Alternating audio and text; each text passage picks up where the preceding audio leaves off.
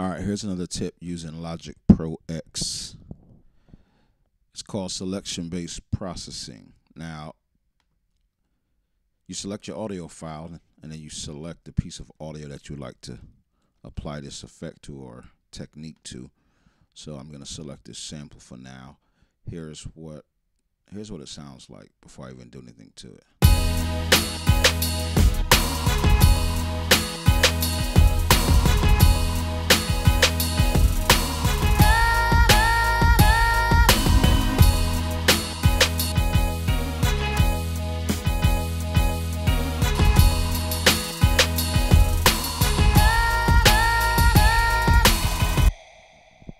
Alright, so selection-based processing says this.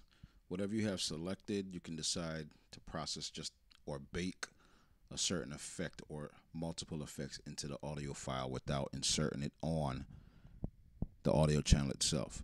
So for example, using that same file, let's say I inserted an EQ on that selected piece of audio.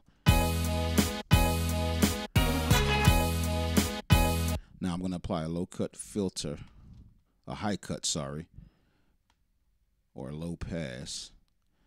And if I sweep or cut out all of the high frequencies here, here's what it'll sound like.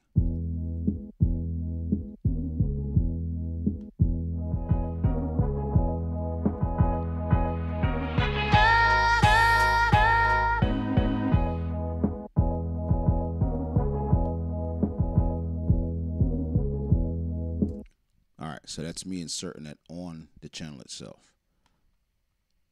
Now, if I just wanted to do that same effect with like a plugin, for example, or even that same EQ, but bake it into the audio file so that I wouldn't have to insert it on the channel and use up additional processing resources, all you do is select your audio, press W on your keyboard,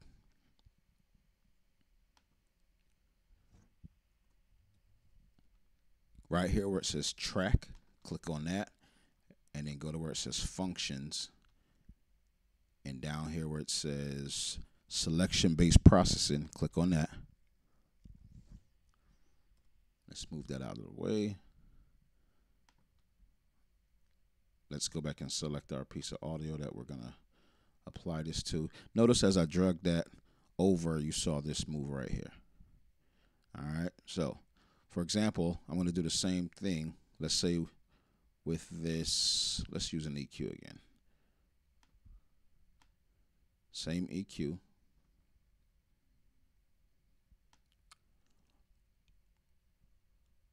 Now I'm going to press pre-listen to make my selection prior to processing the file.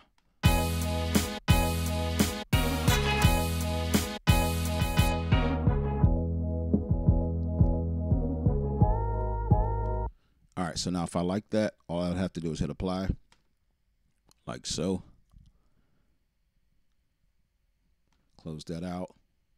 Now that selection has that filter applied to it without having the EQ directly inserted on the channel strip itself. And you can hear it. And that's off, so you know that's not doing anything.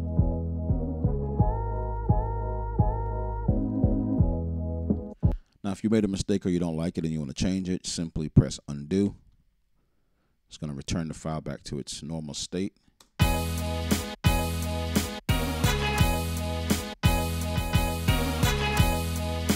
that's how you do selection-based processing.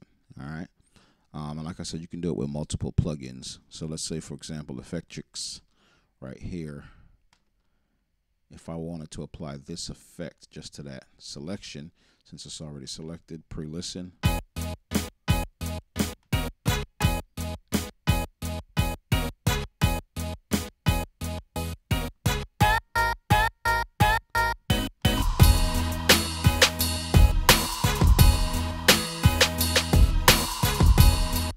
Alright, so if I wanted to use that, even though that sounds cheesy, I would simply do the same thing, hit apply. It bakes it into the audio file. I can even turn off FireTracks on the panel right there, and it's baked into the file. It's baked into the file without me having to put it on the channel strip itself.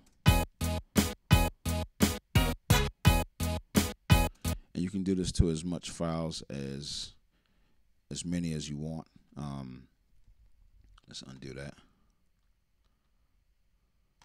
And add a multiple effects. If you need any more help on how to use this, there's some really great tutorials on YouTube with other people showing how to use this. So this is just a quick tip to help somebody out. Let me know if it helped. Leave a comment, share it, help somebody else out. Return the favor. Each one teach one. All right.